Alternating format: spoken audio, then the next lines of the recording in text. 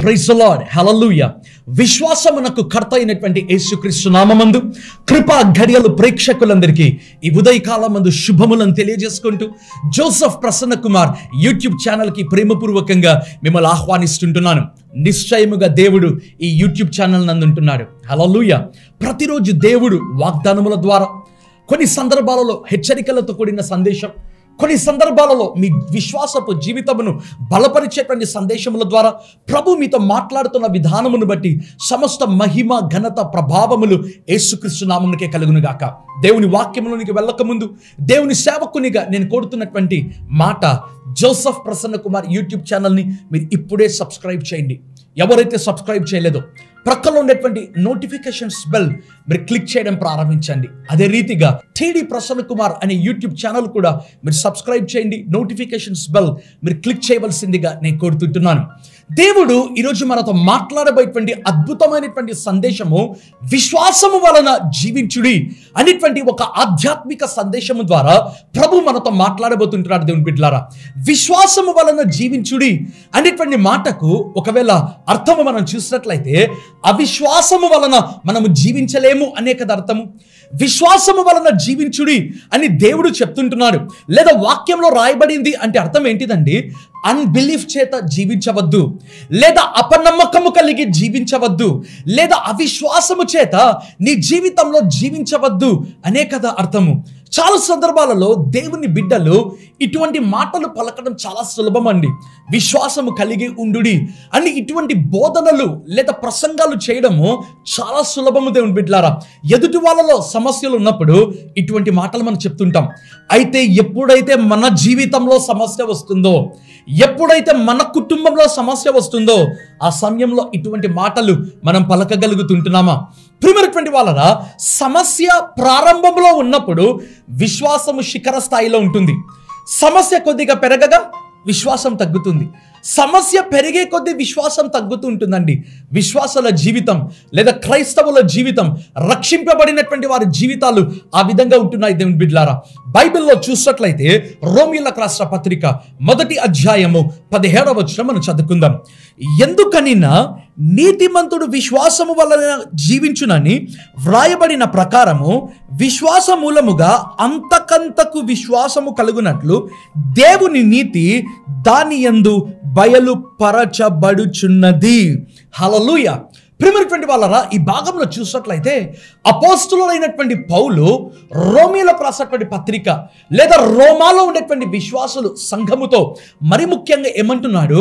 రోమా సంఘములో ఉండేటువంటి పరిశుద్ధులు అనేటువంటి మాట పౌలు వాడుతుంటున్నాడు. దేవుని బిడ్డలారా, అయితే బైబిల్లో రాయబడినటువంటి మాట నీతిమంతుడు విశ్వాసము వలన జీవించును. The righteousness are the just shall live by faith. నీతిమంతులు అనబడినటువంటి వాళ్ళు, the righteous people are the just shall live by faith. నీతిమంతులు అనబడినటువంటి వాళ్ళు విశ్వాసము వలన వారు జీవిస్తారంట. దేవుని వాక్యంలో రాయబడినటువంటి మాట అండి. మాట మార్చి చెప్దామా? నీతిమంతులు విశ్వాసము వలన జీవిస్తారు అంటే మన జీవితంలో విశ్వాసము లేకపోతే మనం నీతిమంతులమా? నేను మిమ్మల్ని ఒక ప్రశ్న అడుగుతున్నాను. దేవుని బిడ్డలారా, నీ జీవితంలో దేవుడు అంటున్నటువంటి మాట live by faith, then only you will be a just. అప్పుడు మాత్రమే నీవు నీతిమంతుడవు. విశ్వాసము లేకుండా నీవు జీవిస్తున్నావు అంటే you are no more a నీతిమంతుడు, are you are no more a righteous person. నీవు ఎంత మాత్రము నీతిమంతుడు కాదు. దాని అర్థము దేవుని దృష్టిలో మనము పాపులమని. చాలా సందర్భాలలో పరిశుద్ధంగా మాత్రము జీవిస్తే చాలు అనుకుంటాం.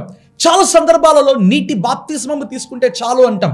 చాలా సందర్భాలలో ప్రియమైన వాళ్ళ ప్రభురాత్రి భోజనం ప్రతిరోజు లేదా ప్రతి ఆదివారం తీసుకుంటే చాలు అనుకుంటాం. అయితే పౌలు అంటున్నటువంటి మాట ఏంటిదో తెలుసా? The righteous are the just shall live by faith. నీతిమంతులు విశ్వాసము వలన వాళ్ళు జీవిస్తారంట. అసలు దేవుని యొక్క నీతి ఏంటో మనం చూద్దామా? అసలు దేవుని యొక్క నీతి ఎక్కడ దొరుకుతుందో మనం చూద్దామా? అదే వచనంలో మీరు చూసినట్లయితే రాయబడినటువంటి మాట, దేవుని నీతి దాని యందు బయలుపరచబడుచున్నది. హల్లెలూయా. Wear can we find the righteousness of God? దేవుని యొక్క నీతి ఎక్కడ కనిపిస్తుంది దేవుని బిడ్డలారా? బైబిల్లో రాయబడినటువంటి మాట అదే వచనంలో చూసినట్లయితే దేవుని యొక్క నీతి దాని యందు బయలుపరచబడుచున్నది. హల్లెలూయా. దాని యందు అంటే ఎక్కడండి? నీ యొక్క విశ్వాసములో. హల్లెలూయా. దేవుని యొక్క నీతిని చాలా సందర్భాలలో డీడ్స్ ద్వారా మనం చూస్తుంటాం, క్రియల ద్వారా. ఆయన యొక్క నీతి ఏంటో తెలుసా? మనము చేసిన పాపములు, మనము చేసిన తప్పులు ఆయన మీద వేసుకున్నాడండి. That is his righteousness. అదే నీతి ప్రియమైన వాళ్ళరా. But where can we find that righteousness? ఆ నీతి మనకు ఎక్కడ దొరుకుతుంది? బైబిల్లో రాయబడింది కదా, రోమా 1:17 మీరు చూసినట్లయితే దేవుని నీతి దాని యందు బయలుపరచబడుచున్నది. దాని యందు అంటే ఎక్కడండి? మన యొక్క విశ్వాసములో, మన జీవితంలో ఉండేటువంటి విశ్వాసములో ప్రభు యొక్క నీతి కనిపిస్తుందంట. ఎంత గొప్ప మాట దేవుని బిడ్డలారా! లేదా ఎంత శ్రేష్టమైనటువంటి మాట అపోస్తలుడైనటువంటి పౌలు చెప్తుంటున్నాడు. నీ జీవితంలో దేవుని యొక్క నీతిని నీవు అనుభవించాలి అంటే you need to be filled with faith. ఎందుకంటే విశ్వాసము అనేటువంటిది దేవుని యొక్క నీతిని క్యారీ చేస్తుందండి. హల్లెలూయా. Your faith will carry the righteousness of God. ఇది నేను చెప్తున్నటువంటి మాట కాదు, రోమా 1:17 పౌలు చెప్తున్నటువంటి మాట. దేవుని నీతి నీ విశ్వాసమందు బయలుపరచబడుచున్నది. హల్లెలూయా. దేవుని వాక్యంలో చూసినట్లయితే హెబ్రీయులకు రాసిన పత్రిక 11:6 విశ్వాసము లేకుండా దేవునికి ఇష్టుడైయుండుట అసాధ్యము. హల్లెలూయా. ఇక్కడ చూసినట్లయితే పౌలు మరలా ఈ మాటను మాట్లాడుతున్నాడండి విశ్వాసమును గురించి. ఏమని రాస్తున్నాడు? విశ్వాసము లేకుండా దేవునికి ఇష్టుడైయుండుట అసాధ్యము. It is impossible to please God without faith. విశ్వాసం లేకుండా ప్రియమైన వాళ్ళరా, మరి చాలా సందర్భాలలో మన జీవితంలో దేవునికి ఇష్టముగా ఉండడానికి కొంతమంది దాన ధర్మాలు చేస్తుంటారు. పుణ్యము కావాలి కదా, ఇటువంటి మాటలు మనం వింటుంటాం. దాన ధర్మాలు చేస్తూ ఉంటారు. లేదా ప్రియమైన వాళ్ళరా, కొంతమంది మనం చేసినటువంటి పాపమునకు ఈ కానుక ఇస్తే, ఈ మొక్కుబడి చేస్తే తీరిపోతుంది అనుకుంటాం. దేవునికి మనం ఇష్టముగా ఉంటాం అనుకుంటాం. అయితే పౌలు అంటున్నటువంటి మాట, without faith it is impossible to please God. విశ్వాసము లేకుండా దేవునికి ఇష్టుడై ఉండుట సాధ్యము కాదు అనట్లేదు, కేటగారికల్ స్టేట్మెంట్ చేస్తున్నాడు. It is highly impossible to please God without having faith. విశ్వాసము లేకుండా దేవునికి ఇష్టముగా ఉండటం అసాధ్యము. దేవుని వాక్యంలో చూసినట్లయితే హెబ్రీయులకు రాసిన పత్రిక 11:31 విశ్వాసమును బట్టి రాహాబను వేశ్య వేగుల వారిని సమాధానముగా చేర్చుకొని నందున అవిధేయులతో పాటు నశింపకపోయాను. ప్రియమైన వాళ్ళరా, పౌలు మాటి మాటికి విశ్వాసమును గురించి మాట్లాడుతుంటున్నాడు. మాటి మాటికి విశ్వాసమును గురించి రాస్తుంటున్నాడు. ఒకవేళ బైబిల్ గ్రంథంలో విశ్వాసమును గురించి ఇంతగా రాసినటువంటి వ్యక్తి ఇంకా ఎక్కడ కూడా కనిపించారేమో అండి. బైబిల్లో రాయబడినటువంటి మాట, విశ్వాసమును బట్టి రాహాబను వేశ్య కూడా నశింపకపోయెను, అవిధేయులతో పాటు నశింపకపోయెను. ఆ అధ్యాయంలో మీరు చూసినట్లయితే అపోస్తలుడైనటువంటి పౌలు హేబెలు యొక్క విశ్వాసముని గురించి రాశాడు, హనోకు యొక్క విశ్వాసముని గురించి రాశాడు, నోహ యొక్క విశ్వాసముని గురించి రాశాడు, అబ్రహాము శారా యొక్క విశ్వాసముని గురించి రాశాడు, ఇస్సాకు యాకోబు యొక్క విశ్వాసముని గురించి రాశాడు. ప్రియమైన వాళ్ళరా, రాహాబను వేశ్య యొక్క విశ్వాసముని గురించి కూడా రాశాడంట అండి. రాహాబను యొక్క వేశ్యను యొక్క విశ్వాసమును కూడా ప్రభు చూశాడా? దేవుడు కన్సిడర్ చేస్తున్నాడా?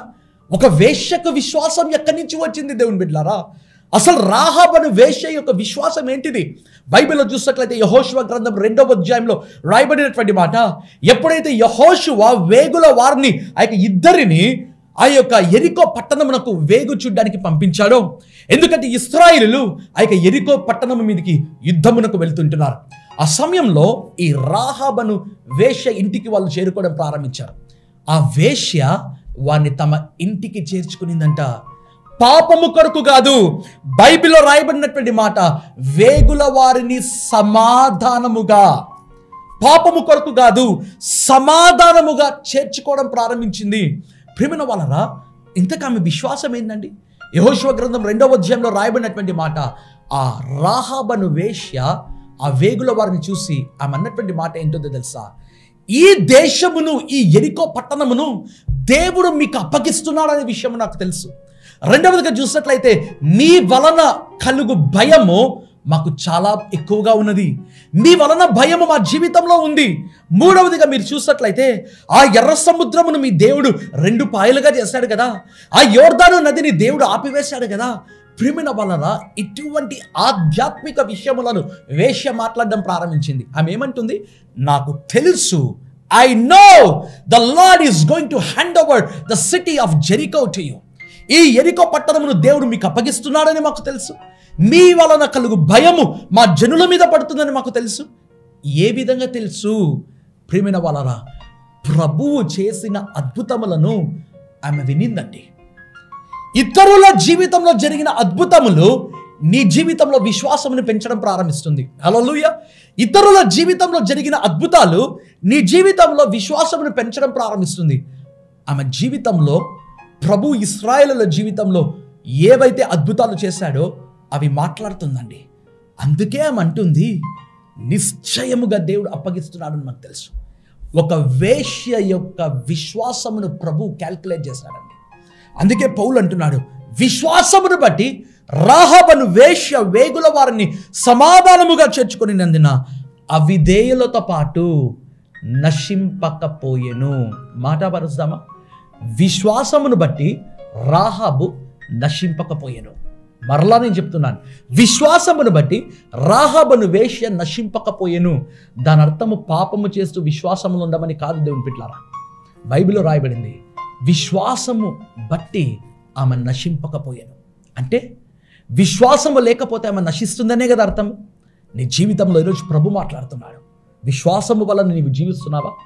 పరిశుద్ధాత్మను కలిగి ఉంటాం, ఆత్మ వరములను కలిగి ఉంటాం, పరిశుద్ధత ఉంటుంది, ప్రభు రక్తమును మనం స్వీకరిస్తుంటాం, ప్రభు రాత్రి భోజనంలో మన క్రమము తప్పకుండా మనం పార్టిసిపేట్ చేస్తుంటాం. అయితే ఒక క్వశ్చన్ నేను అడుగుతున్నాను, are you living by faith? నీవు విశ్వాసము వలన జీవిస్తున్నావా?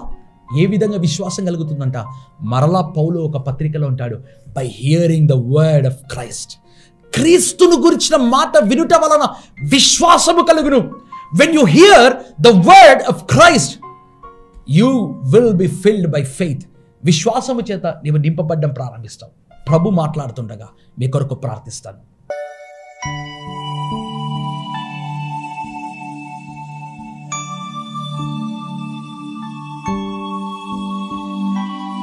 కృపగల దేవ, దయగలిగిన మా ప్రభువా, మహోన్నతమైనటువంటి మా దేవ, మీరు ఇచ్చిన శ్రేష్టమైన సందేశమును బట్టి నీకు స్తోత్రములు ప్రభువా. How to live by faith, ఏ విధంగా విశ్వాసము వలన జీవించాలి అని మీరు మాకు బోధించినందుకు నీకు స్తోత్రం ప్రభువా. ఈ సందేశమును విన్నటువంటి వారిలో, వినబోయేటువంటి వారిలో ప్రభువా తండ్రి విశ్వాసము శిఖర స్థాయికి చేరుడుగాక. విశ్వాసము లేకపోతే దేవునికి అయిష్టము అని తెలుసుకున్నట్లుగా సహాయం చేయండి. విశ్వాసము లేకపోతే ప్రభువా తండ్రి మా జీవితంలో మేము నశింపబడతాం అని మాకు నేర్పించినందుకు నీకు స్తోత్రం నాయన. విశ్వాసము లేకపోతే ప్రభువా తండ్రి బైబిల్లో రాయబడినటువంటి మాట జీవించడం కష్టము అని మీరు మాకు తెలియజేసినందుకు నీకు స్తోత్రం నాయన.